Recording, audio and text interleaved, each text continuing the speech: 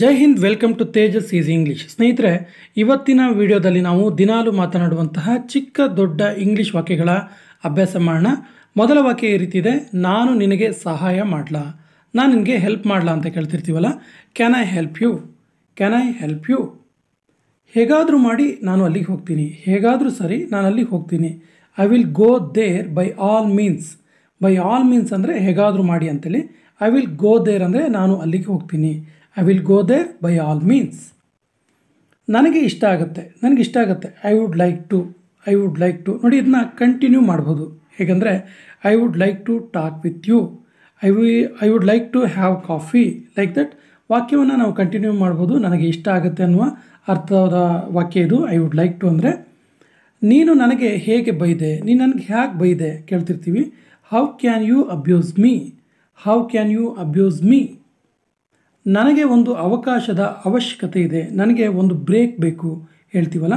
I need a break, I need a break. I need ಅಂದರೆ ನನಗೆ ಅವಶ್ಯಕತೆ ಇದೆ, ಏನು ಕೇಳಿದ್ರೆ ಒಂದು ಅವಕಾಶ, a break. I need a break.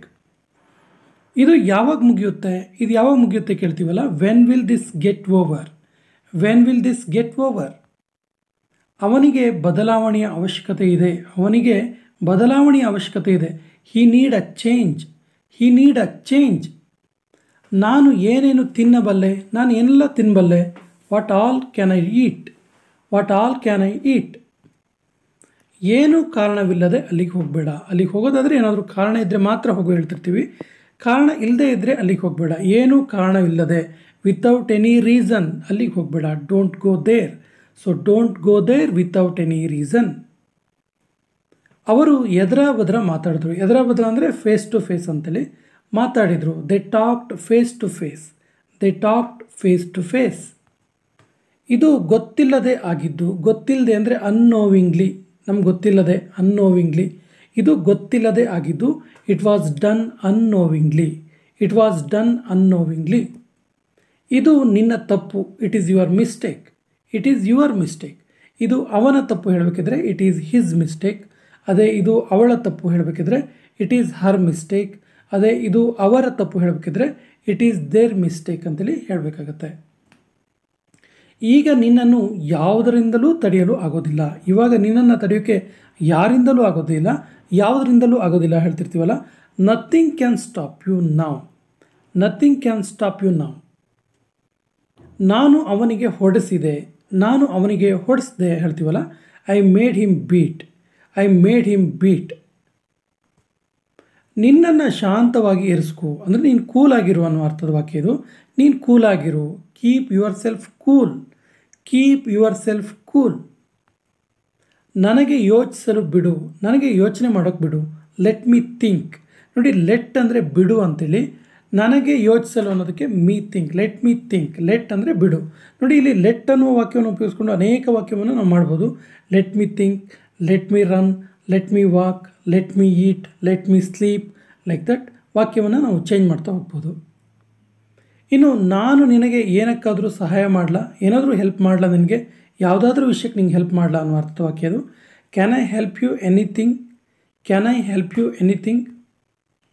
ನಿನಗೆ ಏನಾದರೂ ಬೇಕಾದರೆ ನನಗೆ ಹೇಳು, ನಿನಗೇನಾದರೂ ಬೇಕಾದರೆ ನಂಗೆ ಹೇಳು. Let me no if you need anything. ನಂಗೆ ಗೊತ್ತಾಗಲಿ ಅಂದರೆ ನೀನು ಹೇಳಿದ್ರೆ ನಂಗೆ ಗೊತ್ತಾಗುತ್ತೆ. ಸೊ ನಂಗೆ ಗೊತ್ತಾಗಲಿ, ಲೆಟ್ ಮೀ ನೋ, ನನಗೆ ಗೊತ್ತಾಗಲಿ. ಇಫ್ ಯು ನೀಡ್ ಎನಿಥಿಂಗ್, ನಿನಗೆ ಏನಾದರೂ ಬೇಕಾ ಅಂತ. ಸೊ ನಿನಗೆ ಏನಾದರೂ ಬೇಕಾದರೆ ನನಗೆ ಹೇಳು ಅನ್ನೋದನ್ನು let me no if you need anything ಅಂತೇಳಿ ಹೇಳ್ತೀವಿ. ಚಿಂತೆ ಮಾಡಬೇಡ, ಅದು ಮುಗಿದಿದೆ, ಅದು ಮುಗಿದೋಗಿದೆ. Don't worry, don't worry, it's over, don't worry, it's over. ನನಗೆ ಸಮಯ ಹೇಗೆ ಕಳೆಯೋದು ಅಂತ ಗೊತ್ತಿಲ್ಲ, ನನಗೆ ಟೈಮ್ ಹೇಗೆ ಪಾಸ್ ಮಾಡೋದು ಅಂತ ಗೊತ್ತಿಲ್ಲ ಹೇಳ್ತಿರ್ತೀವಿ. ಟೈಮ್ ಪಾಸ್ ಮಾಡೋದು ಹೇಗೆ ಗೊತ್ತಿಲ್ಲ ಹೇಳ್ತೀವಿ. ನೋಡಿ, I don't know how to time pass, I don't know how to time pass. ಇದು ಅವಶ್ಯಕತೆಗಿಂತ ಹೆಚ್ಚಿನದು. It's more than enough, it's more than enough. ನಾನು ಖಂಡಿತ ಸುಸ್ತಾಗಿರಲಿಲ್ಲ, ನಾನು ಖಂಡಿತ ಸುಸ್ತಾಗಿರಲಿಲ್ಲ. I was not tired at all, I was not tired at all. ಕಾರಿನಲ್ಲಿ ಕುಳಿತುಕೋ ಅಥವಾ ಕಾರಲ್ಲಿ ಬಂದು ಕಾರ್ ಒಳಗಡೆ ಕೂತ್ಕೋ, ಕಾರ್ ಒಳಗಡೆ ಬಾ ಹೇಳೋಕ್ಕೆ get in the car, get in the car. ನಿನಗೆ ಯಾವ್ದು ಬೇಕು, ನಿನಗೆ ಯಾವ್ದು ಬೇಕು. Which one do you want, which one do you want. ನನ್ನ ಕೆಲಸದಲ್ಲಿ ನಾನು ಬ್ಯುಸಿ ಇದ್ದೀನಿ. ನನ್ನ ಕೆಲಸದಲ್ಲಿ with my work I am busy. I am busy with my work. ನನ್ನ ಕೆಲಸದಲ್ಲಿ ನಾನು ಬ್ಯುಸಿ ಇದ್ದೀನಿ. I am busy with my work. ನನಗೆ ನಿನ್ನ ನೋವು ಅರ್ಥ ಆಗುತ್ತೆ. ನಿನ್ನ ಫೀಲಿಂಗ್ ಅರ್ಥ ಆಗುತ್ತೆ. ನನಗೆ ನಿನ್ನ ನೋವು ಅರ್ಥ ಆಗುತ್ತೆ ಹೇಳ್ತೀವಲ್ಲ, I feel your pain. I feel your pain.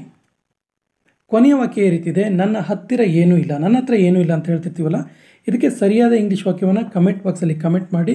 Video ಇಷ್ಟ ಆದರೆ ಲೈಕ್ ಮಾಡಿ, ನಿಮ್ಮ ಸ್ನೇಹಿತರಿಗೆ ಶೇರ್ ಮಾಡಿ, ಮತ್ತು ಫಸ್ಟ್ ಟೈಮ್ ನೋಡ್ತಾ ಇದ್ದರೆ ನನ್ನ ವಿಡಿಯೋವನ್ನು ಚಾನಲನ್ನು ಸಬ್ಸ್ಕ್ರೈಬ್ ಆಗಿ ಅಂತ ಹೇಳ್ತಾ ಇವತ್ತಿನ ಸೆಷನ್ ಕಂಪ್ಲೀಟ್ ಮಾಡ್ತಾ ಇದ್ದೀನಿ. ಜೈ ಹಿಂದ್.